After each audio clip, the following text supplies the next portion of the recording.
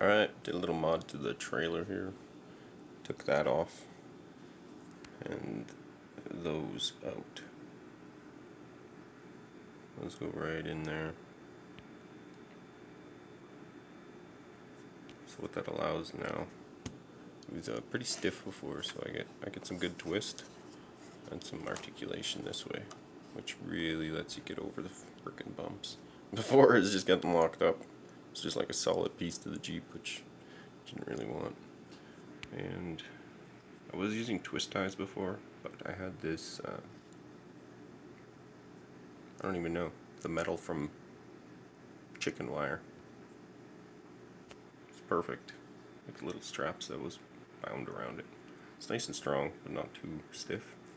I was using baling wire. Got rid of it all. Yeah, right here. That shit's way too stiff.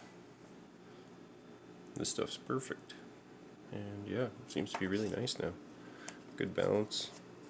Oh yeah, I don't think I showed this before, but the top comes off of this. Like I was saying before, it's a soap box. So, you can have that come off, and you can carry shit in it.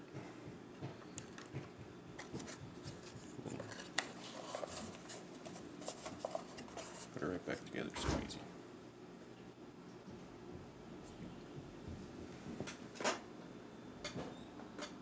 I think it's pretty cool now. It seems to go over almost everything. If the Jeep's got traction, it'll pull it up.